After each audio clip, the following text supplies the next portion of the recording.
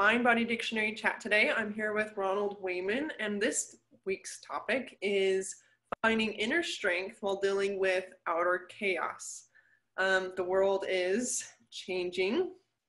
There is a lot of different things happening, things we're not accustomed to, and that can feel like chaos. It can look like chaos. And while going through that, whether it's just world's chaos or perhaps in your own life, community, whatever it might be, how do we find that inner calm when dealing with this external stuff? So, Ron, hi. Well, good, and I appreciate that, Denise. It's good to be here with you, and how to deal with this world of chaos. I think it's always been a little chaotic in the world at some sort, but the major chaos and wars and that are very troubling, and that's what a lot of people are afraid of. But how to find inner strength through the chaos? What I have always done is looked at if I'm in a chaotic state, which I've been at different times in my life for different reasons, and as not only do I want to look at, am I in fear, or am I in panic, or am I in anger? I want to go to some of the sources of that. You know, where's the pattern of that? So that's one way to do it, is just, you know, find where it came from originally. And then there's another one besides that, and what drives me to go forward. So there's the driver that goes forward, what's behind that, and the one that pulls me back. So you have those two considerations, and and so the driver sometimes is a little easier to understand, because some people, you know, they get really adamant, like this is in the current time frame, there's a big discussion about face masks and things like that, arguments on either side. The irony to this is most of the time the driving isn't based on the truth of whether what they're talking about. It's more driven by a deeper issue, like I don't want to be controlled, or I want my freedom, or other people need to respect me, right? And they should have respect, or those people are stupid and they need to be taught a lesson. Whatever is there, that driver, if it becomes too strong, then it supersedes any truth or anything that is more of wisdom. And so then it creates a rebellion, creates fighting, creates disturbances, creates chaos. It's because in a chaotic world, if we're driven out of anger, frustration, then it supersedes the other. That's on the driver's side. Go ahead. You were going to say something, Denise. Did you have a comment or a question? Sure. So when you say driver, you know, you're talking about being driven by anger, things like that. Wouldn't fear be a part of that, being driven by fear? Yeah. If you're driven by fear, fear actually is a contraction, and you go inward. Where anger, it goes out. Like you think of a volcano. Volcano would be more of an anger, and then a whirlpool or tornado, you know, it goes in. Now, tornadoes are really interesting, or a hurricane, because it is going in and then it's creating so much chaos. Yeah. So that's when the fear turns into a panic, right? So fear, like anxiety and all that, all of a sudden I'm in panic, and so I'm a destroyer. I'm just everything around me. And so fear drives us, but it starts internal. For sure. So if someone's in panic, they first need to find safety, or else it doesn't matter what happens. So that's why we can go into breathing patterns. We can do something really bring us home, mindfulness techniques. But I tell you, when I went through a lot of pain when I broke my wrist, and there was just an intense amount of pain, um, I had to actually do the opposite. Instead of finding peace, I needed to find my chaos. I needed to find what was driving that. And so I actually sped my breath up. I sped it up, and not a fire breath that they do in yoga where it's a forced breath. It was just a shorter breath, just to catch up to what I was doing. And once I caught up to it, and it didn't take too long, then I slowed it down. Then I went back to the speed, the shorter breath, and I slowed it down. Rather than think, oh, I gotta settle down. In a real panic, you can't, there's no way to settle down because it's completely based on survival. Um, and and where is all that coming from? You know, that driver, like you mentioned, that the one that drives you to pull in and rather than push out.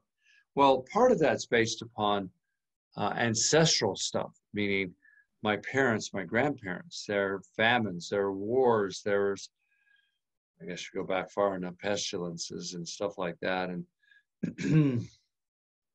and so it's innately there that we don't want to starve, we don't want to be destroyed. So when we get in panic, we're really pulling brainstem memories. But it could be something like, for example, on mine, I pulled a ligament and had a cast several years ago when I was 20, turning 21. And it brought up all those memories. And so once I caught that, oh, there was a lot going on at that time, a lot of transition. And so I just connected the two in my own personal history. So I did a personal history look at that. That's one thing I did. And the other thing I did for the panic is just realize that when there's enough pain, it will automatically go to old memories that were in our ancestors that get passed on. A lot of people don't believe that. They say, oh, yeah, what happened to my ancestors has nothing to do with, well, it has everything to do with it. Everything to do with our experience. Yeah. So Well, that's I one of, mean, how did we get afraid of spiders? How did we end up afraid of snakes? How did we end up afraid of, there's some illogical, fears that we have. It makes no sense, sharks or whatever. I was in a lake, and that's how I discovered I was afraid of sharks. It made no sense. no sharks in the lake, There are no right? sharks in a lake, which really helps because you're like, this is a completely irrational fear, but you feel it anyway. And I know that I have ancestors that had, there was an event with some sharks. Actually it's our ancestor, right? Like it's a mutual ancestor. Do you know that story? It's a great Which story. one? The So it's shark one? one of our ancestors on the Wayman side. He was riding on the boat across the ocean to America, and he was sitting on the side of the boat hanging onto do you know this one? Where hanging onto the wire or whatever it was. Uh-huh. He was hanging onto it, and while he was sitting there, he started falling asleep. And he just was sitting, falling asleep, and just before he was gonna fall into the ocean, where sharks actually follow the boat, because the people would die, and then they would throw the people over the side of the boat, and then the sharks would eat them, eat their remains. And so the sharks just followed the boat, waiting for more food, And so there were sharks on the side of the boat, and he was about to fall asleep and fall in because he was falling asleep, and he just startled awake before he had actually fallen, and it affected him. It's like, oh my goodness, I could have been eaten by sharks. So, I remember reading that story for the first time and just, having that response. But anyway, I had the fear of sharks in the lake before I knew that story. But anyway, Well, so that's a really, really good example. yeah, That's and um and so that is, I mean, it's good we have those fears, right? Because if we don't Mhm. have those fears, we do something stupid. Well, Like fall asleep we on all this do something stupid anyway. Yeah. Yeah. yeah. And you know, and I've taught about this. I teach about brain neurology and energy and how effective neuroscience, and so there's a lot of science on it. But it doesn't matter how much neurology and how much science is applied. We're talking about practical reality here. That yeah, there's fears and there's angers and there's frustration. And the irony is some people say, well, I don't have those kind of fears and I don't have those kind of problems and I don't need this kind of stuff.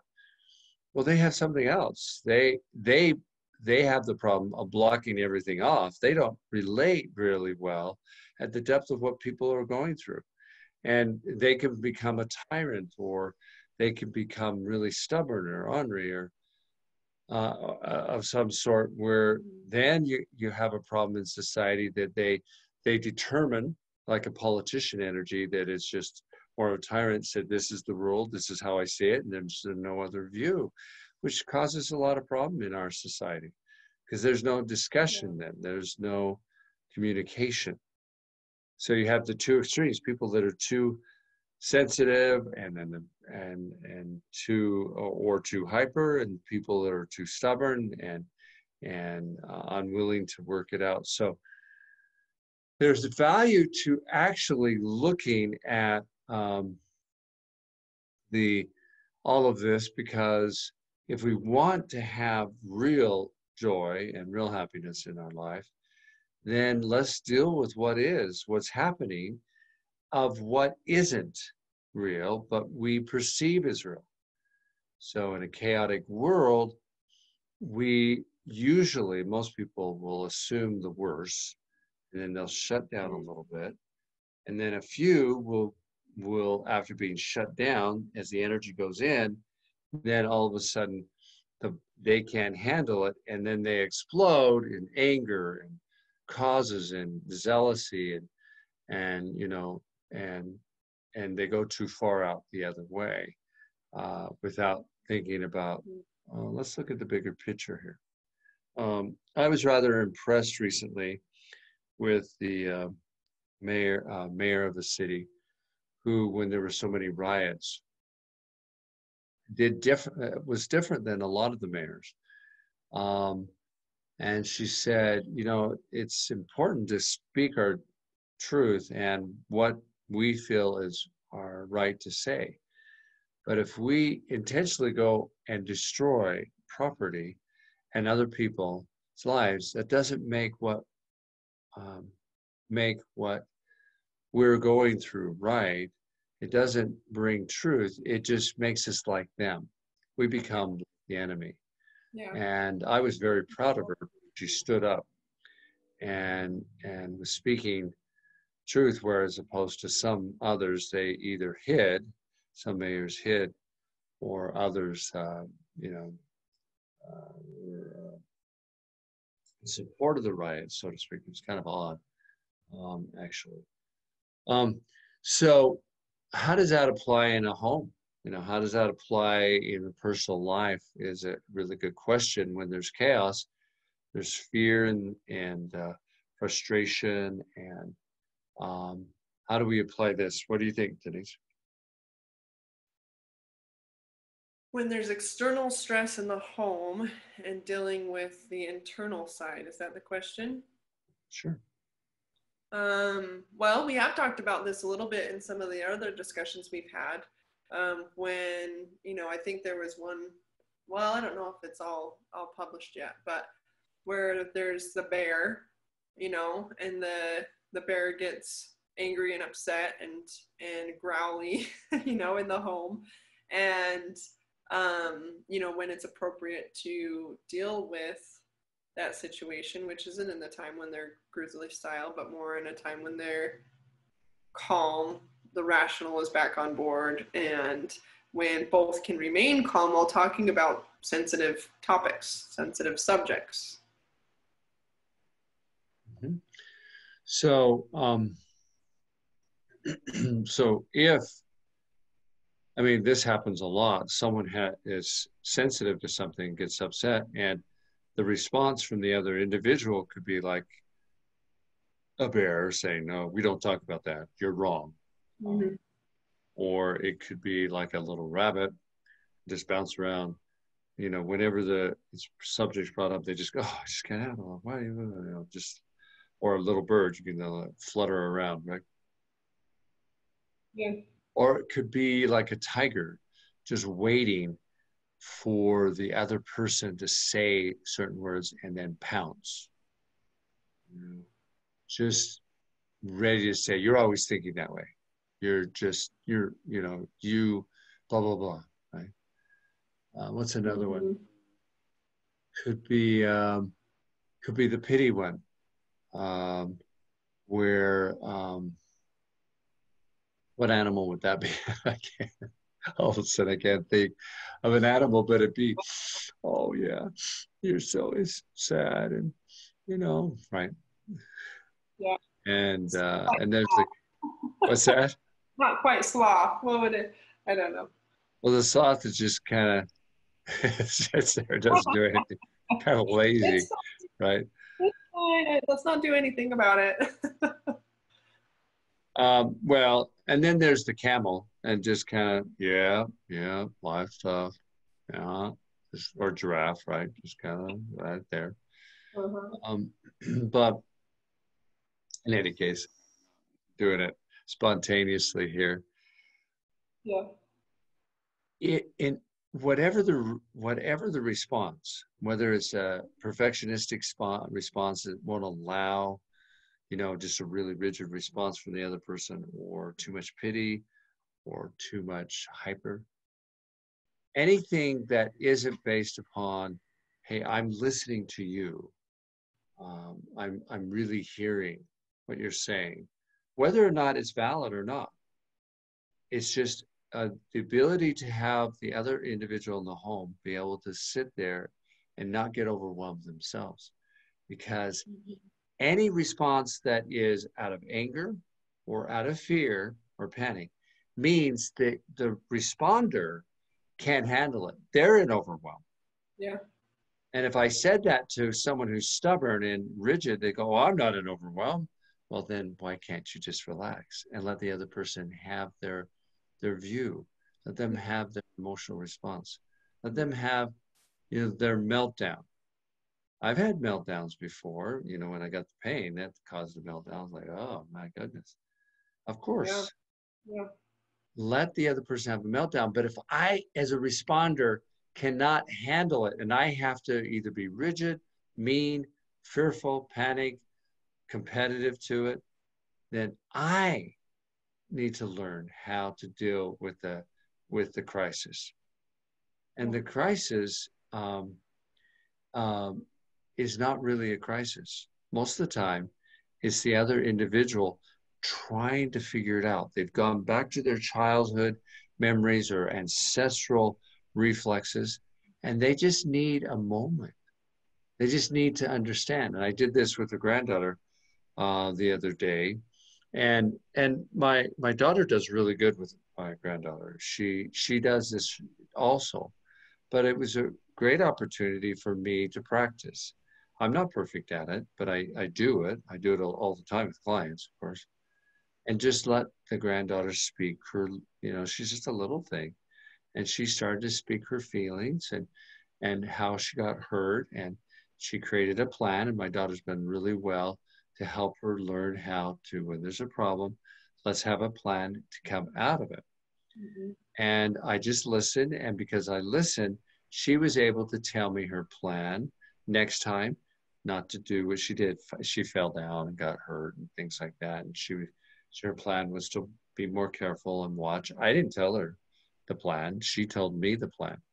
And I was quite impressed how this little human was able to, as long as she was given space, was able to talk through, "Ouch, it hurts, and I'm sad, and I'm upset, and next time I'm going to do this and this and this." And then I asked, after she talked her plan out, if it hurt as much. She says, "No, it doesn't hurt as much I said, why? Because I know what to do.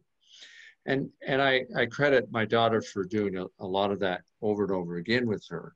But it's a really good that plan for all of us as a someone in a home to, when someone's in Mhm. crisis or trouble, be able to be safe enough internally and be calm enough to let someone else talk it through. Let them work through their fear. Let Yeah. them work through their anger. It isn't very hard to do. It's actually the easiest thing to do. The easiest thing to do is be patient, be understanding, be open, and be capable of allowing the person to walk through it. Now, some people obviously they spin their logic over and over again. I understand that. And when they go to spin it and have enough courage to say, now, is this repetitive of what you just said earlier? Are we just going around in circles without saying, oh, you're just saying the same thing and being angry about it? But to have the safety enough for them and for yourself to see, oh, I'm just spinning. Our society spins in circles like crazy. We repeat history all the time. Every day, as a whole earth, we repeat history and we Mhm. spin, and we do it in our personal life. We do it in our family lives. We repeat over and over again. Um, um, I know these great causes, they say, well, you know, these people matter and those people matter and this, all that. Well, if you go back thousands of years ago, those same people, the roles were reversed. Okay. Long Yeah. time ago. If you go back 4,000 years ago, some things were actually reversed the other way. So you, whenever we think there's an injustice, we need to stop and say, yes, there is. The injustice is what we do to ourselves. We do it to ourselves by the way we think, the way we feel, and judge others, and not taking the time to say most people are just stuck in a story. Let's stop.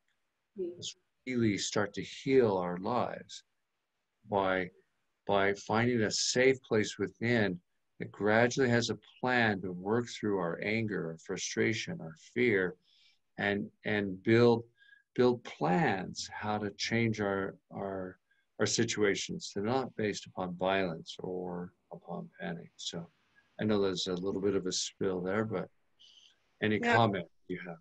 Well, it's like a pendulum swing, you know? It's, you know, this injustice swinging over to the exact same injustice, just now reversed, you know? And that I think that's the same with the male, female, feminist kind of stuff, you know? It's there's similar injustices, but now reversing it and do we expect that to work long term? Um, no, I don't think so. I think it's important, like you're saying, to acknowledge the injustice and say, yes, that was wrong. Do we want to repeat it right away in a new package? And what you're suggesting, from what I'm hearing, is there's actually a third solution. You know, we don't have to swing the pendulum back and forth, but we can actually be reflective and say, okay, well, let's rather than you know punching back and saying that was rude, I didn't like that happened, we really deal with that inner chaos in a responsible way and and resolve it within ourselves, and then there's no need to you know punch back. There's it's okay to embrace a peaceful route without revenge or upset. Uh, Revenge will be the seed for more problems. Mm-hmm. Revenge never, ever, ever solves a problem. Doesn't matter. Even if in the old days, you know, those old kingdoms and kings, so invaders would go ahead and kill the king, the queen, and all the kids, but it all come back to them. They'd be invaded. If they were not, then their children's children were. It just, I mean, it's just like that. Yeah. Um, Yeah. um, and It's they, interesting. karma is what karma does, and and so it's going to happen. And so it's time to actually do true heartfulness and mindfulness, Mm-hmm. and let the ego that is in survival all the time, start working with the heart and the mind. Start working with a true soul and things like that. I'm working on taking some of the work of some of the archetypes that have been mentioned in literature and there's lots of stories, relating it to the organs of the body and to the chakra fields um, and I've once again, as I look at it once again, I'm just so amazed that, I mean, it's been this way from the beginning of time, this this set of archetypes that we live, and if we want to move through life and enjoy life, then we start listening. We start listening to an inner voice, an inner source, and coming back to living a whole life, meaning all the archetypes we have in us. We all have a ruler. We all have little orphan inside. We all have um, someone who wants to go and seek and have an adventure. Honor all parts of ourselves in an integrated fashion. And then, wow, life starts to change. Life becomes quite, quite the adventure in a very positive way. Otherwise, if we expect everybody else to change, and no, it's not gonna do it. It's just that's a materialistic world, expecting that the material world on the outside is going to be different. So. Yeah, the expectations of everyone else to be perfect or to change or both, so that we don't have to, because it's hard work, darn it. Yeah. I want to go back a little bit. I mean, it still relates to what you said just now, but to where you were saying being calm while someone else is just expressing their feelings and their thoughts and that kind of thing. And your granddaughter, who was, you were able to hold that for her, that space for her while she processed through her pain and her feelings and what she was going to do next, which is very cute. It reminded me of something I saw really recent on Little House of the Prairie, which is like an oldie but a goodie. Oh, let's watch that. That's pretty cool. Yeah. It's free on Amazon Prime right now, so it's the kids are thinking it's great, and we're saying, okay, that's an okay one. But it's interesting to think, where did we get some of these patterns of response that we have, to be defensive, to not let someone, just feel whatever they're feeling because it's not okay, And I've thought that a lot. I'm like, what was this? Well, Little House of the Prairie gives a lot of insights into that question. Because, so one example, there's a family, the father had died, and the mother finds out that she is very ill and will be dying soon. So the kids are soon to be orphans. And so she tells her children, and the oldest begins to cry. He's very sad that he's about to be orphaned. And she gets mad. She says, "Don't you dare cry. You are crying for yourself. You are being selfish. That is not okay, And you suck up those tears right now." And he was flowing, he was devastated. And, and he just put it back together like this. And I was like, oh my goodness, like that just happened. And, pretty overall, House on the Prairie does a good job of, showing responsible character, and that was one thing that we respected about it. Was like, okay, it's showing responsible character, when people are being awful, you stand up for yourself, but you don't, just swing the bat again. It had some good stuff there. But when I saw that one, I was like, that explains a lot about, she didn't want him to feel, because she feels a lot too, but she doesn't want to have to feel what she's feeling, Correct. Yeah, that's part of it. Yeah. Also, not only did she not want to feel hers, she didn't want him to be weak. So the positive intention on that was she thought that to go forward, you had to be tough. And, most people teach that. They all, not, excuse me, Yeah. but in the several years ago and decades ago, it was just that way. Don't cry, don't be weak, be tough. Otherwise, you won't survive. The validity of that is that if we stay in a pitiful state, like really sad, it is difficult to actually take action every day if we're a victim all the time. Yeah. The problem with that is what? What's the problem with just always, I have no feeling, I'm going to go forward? What's the You problem with that? become you become inauthentic. You have lack of compassion. You could have a tight chest. You could have tight shoulders. You could get angry. You could be I don't know about past feeling, but you're shoving that pain in, and then it's actually going to do damage inside. It will. In fact, in relationships, what happens is when someone, does that and the boy grows up, possibly doing what his mom said, and then he has children, he can't be really close to the children. Yeah. He loses out on the opportunity to have a beautiful relationship with those children because, no, don't want to get too close because you're going to cry, you're going to have feelings. And then some of the children actually fake it. They will fake happy or they will fake feeling because they don't know what feeling is. They don't know what love is, so they fake love. And so then they have a secret life. And it's actually one of the causes of addiction, I believe, is addiction is oftentimes like the alcohol and is the most famous one, of course, but it could be to drugs or behaviors because I'm faking happy, I'm faking pleasure Wow. because I don't know the real thing. Yeah. Because it's been stopped somewhere in the generational lines. It was stopped because, oh, you can't be weak. And so to find pleasure, we have to find it in other ways. Because if the mother in that situation could have said, let's cry, even if we cry for 10 minutes, and then we're going to be strong.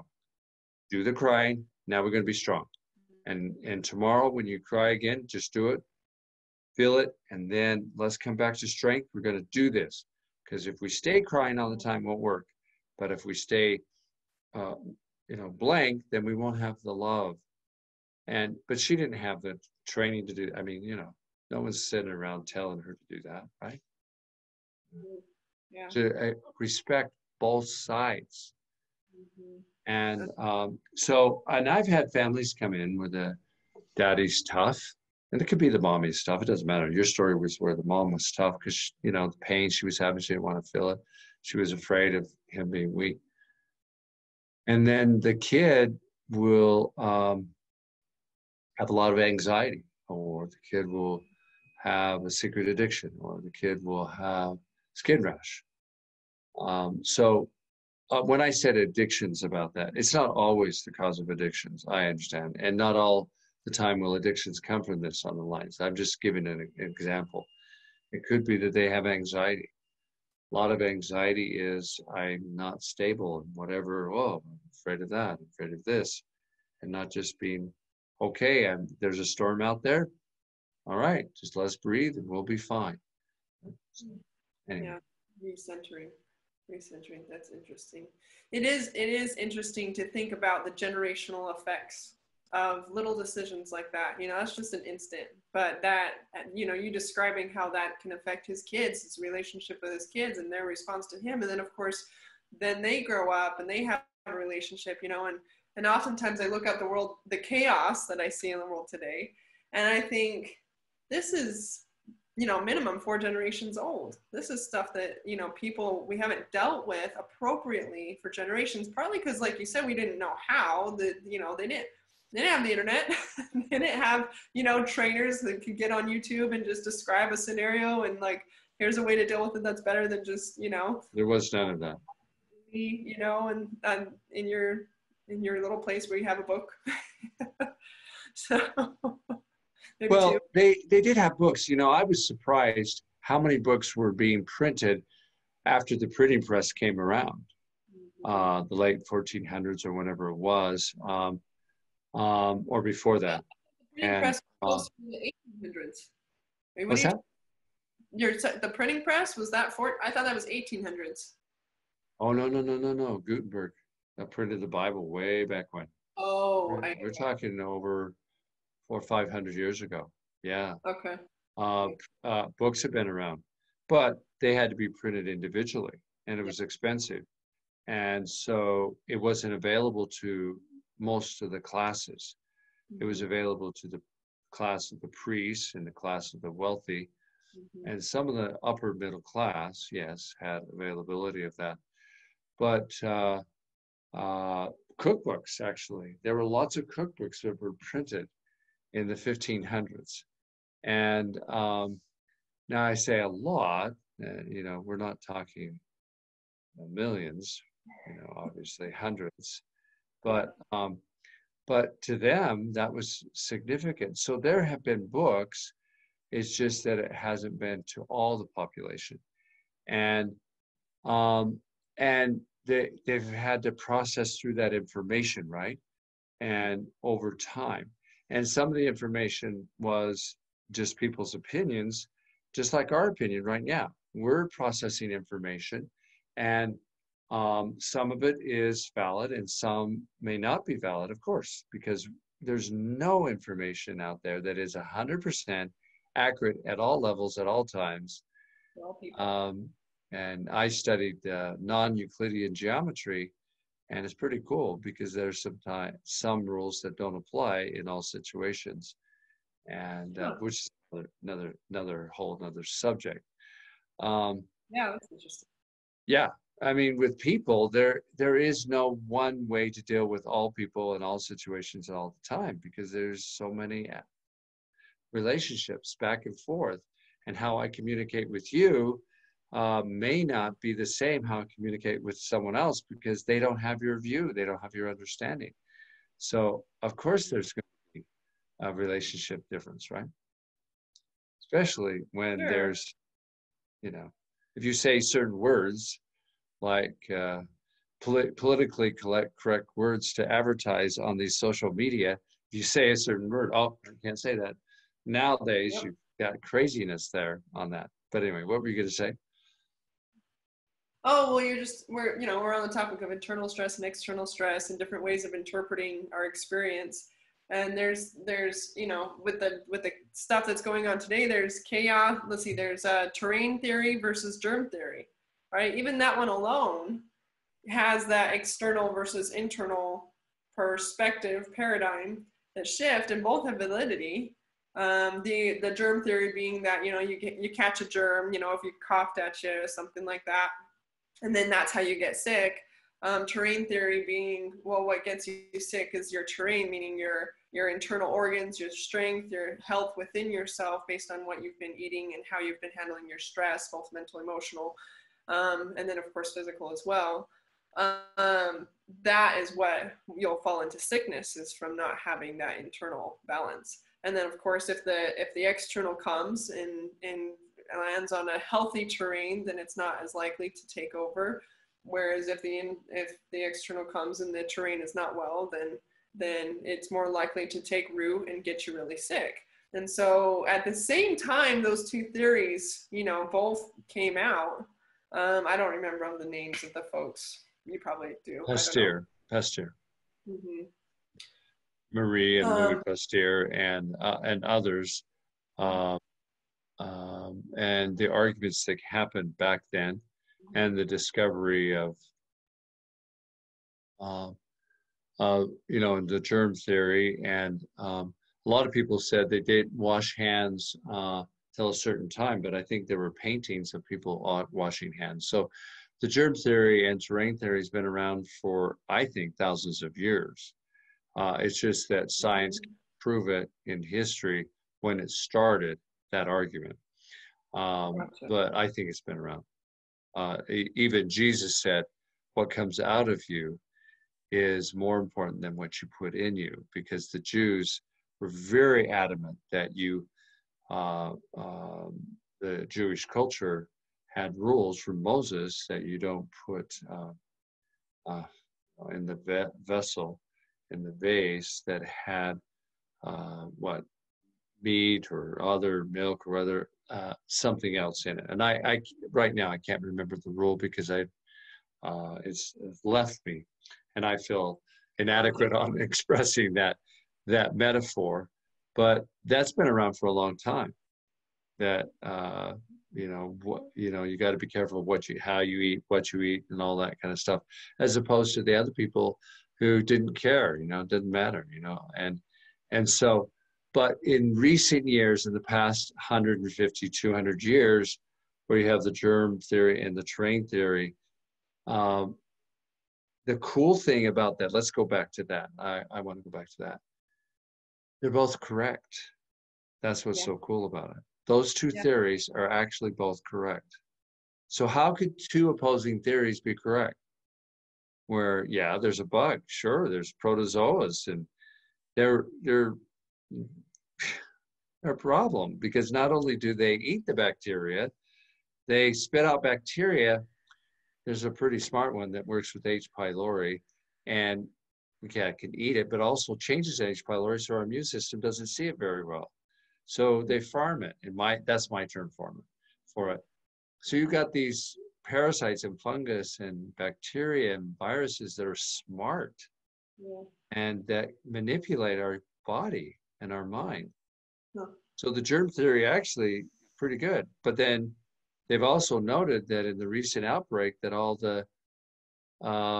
that 95% of one study showed 95% of people who died from a major outbreak of this virus, they had other conditions. They had diabetes and heart conditions, and they were a certain age, and their T cells counts were down. And so it wasn't just the virus, it was in fact their body was so sick and had other problems, their immune system couldn't handle it. Yeah. So the terrain was really important on that. And if the terrains were fine, they worked through the virus, most of them, not all of them, but most of them, and they were fine. The terrain made a huge difference. So that applies to our emotional state. Mm-hmm. That applies to our families. When we have so many stresses in our life, it is hard to handle one more stress. Yeah.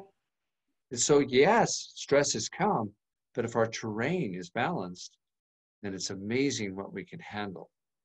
It's really important. That's what the Mind-Body Dictionary is about. It is helping you when you have a problem show up, that you can look at the emotional side of it so you could deal with your terrain of your life.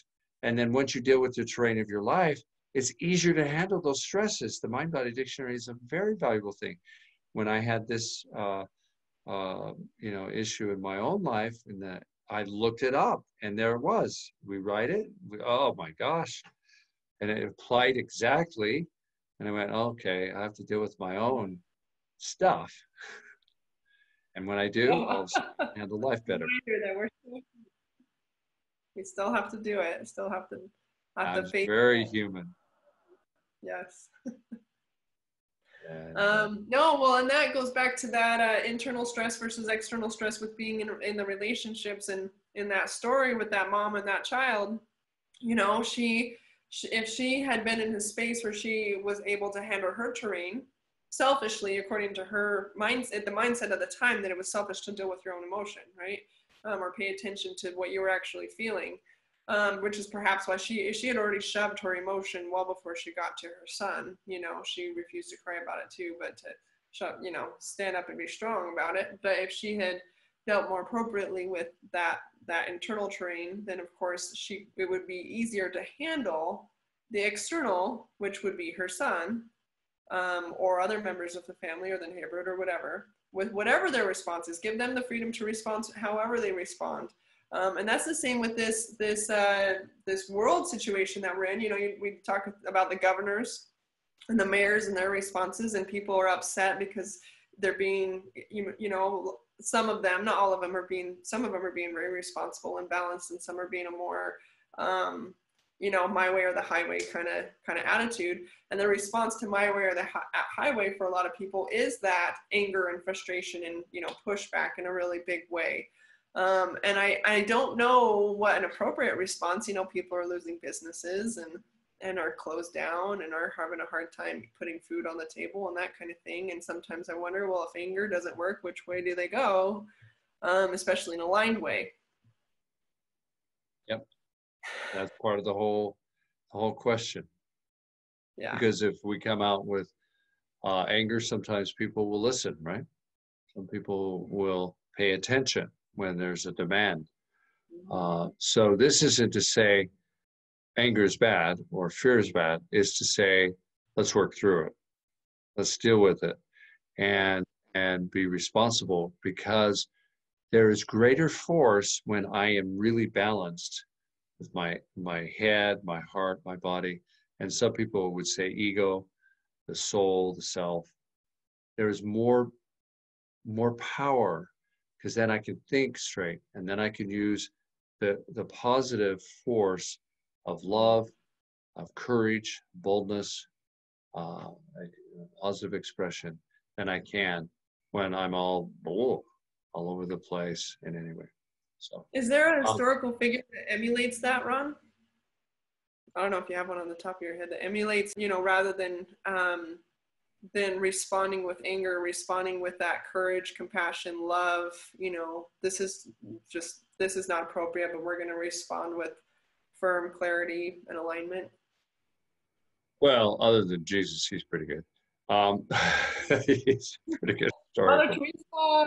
Teresa, But I mean, some people come to mind. I think of Abraham Lincoln, who had phenomenal stress.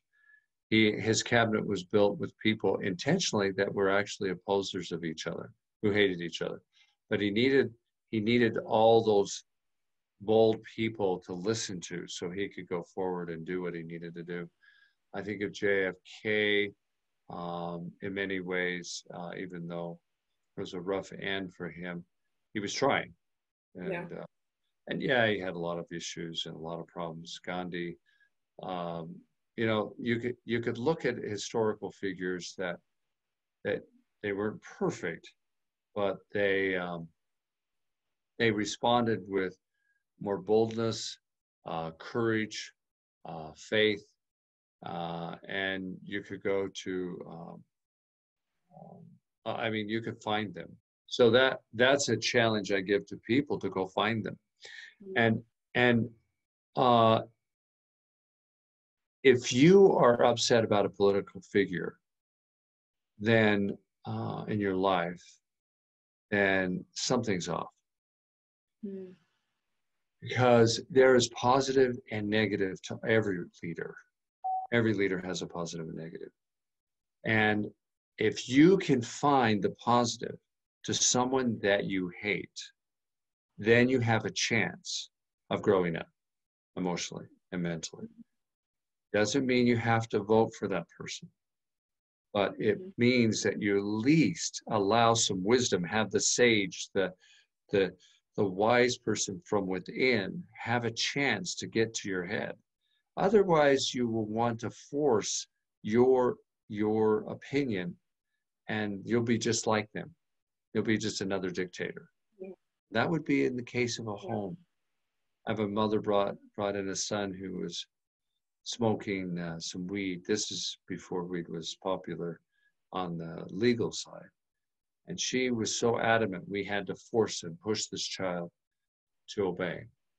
And I said, you need to find the good in what he's doing. You need to find something. Where's he coming from? She didn't want to. She said, no, no, no, no. He needs to do what I say. And I said, yeah, I think having rules. I'm not a favor of people smoking weed all the time, because eventually a high percentage of them become lethargic and they don't want to be proactive citizens. I understand the use of it medicinally, and I agree with it for medicinal purposes, not for addictive purposes, though. I'm not any way, shape, or form agreeing with it. But I'm looking at it why he was rebelling. And so bring up that wisdom so you can communicate, which means you communicate with yourself. That's how you deal with chaos, is you find those sides of you that need healing and understanding. Very cool. Very cool. And that's So what my body dictionary is for, is to find out, to figure it out, take a look inside, and it'll yep. teach you about that. So I very appreciate you bringing this up today. It's been quite enjoyable. So yeah, I had a lot of insights, and I appreciate your experience to be able to chat with me about it. you bet. Well, thank you. And another day and another time for life, huh? Absolutely. Sounds good. We'll talk to you then.